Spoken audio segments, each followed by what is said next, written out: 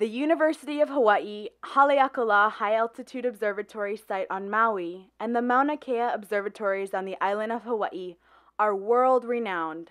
The University of Hawaii is extremely fortunate to be the steward of two of the best astronomical sites in the whole world because of the shape of our mountains and our islands.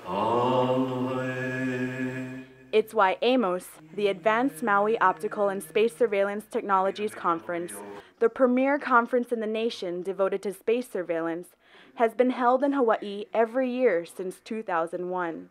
Space situational awareness is the focus, keeping track of man-made space junk and asteroids that could damage or destroy commercial and government satellites.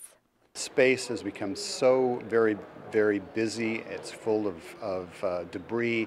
It's full of flying spacecraft. It's just a very treacherous environment to operate in, and the capability for understanding that and managing that resides here on Maui. To be able to contribute to the world by providing these sites, sharing these sites so that we can monitor and catalog the objects that we have in space as well as the heavens beyond is just extremely fortunate for the University of Hawaii and for the state of Hawaii. The conference attracts the top names in the aerospace industry and aerospace research.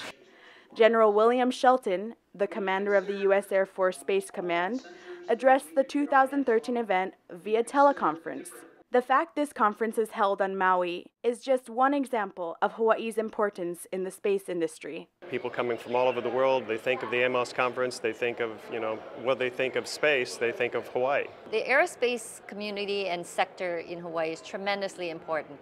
It is one of our competitive advantages, and we've got to take advantage of every single one we can. UH researchers and students are also building satellites, developing satellite launch capabilities, and participating in long-duration space travel studies.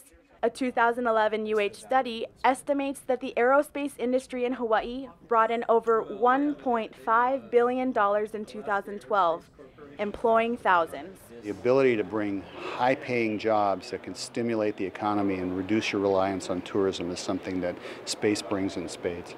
It all fits in with the university's Hawaii Innovation Initiative, or HI Squared, a partnership with the community to build a $1 billion annual research enterprise in Hawaii that will create thousands of jobs and a diversified economy.